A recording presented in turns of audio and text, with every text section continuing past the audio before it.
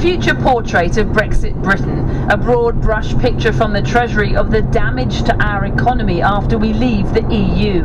and the grim detail from the Bank of England as house prices crash, inflation soars and the economy tumbles if we fail to reach a deal. Theresa May is out putting a positive spin on her Brexit deal again today, but there's no spinning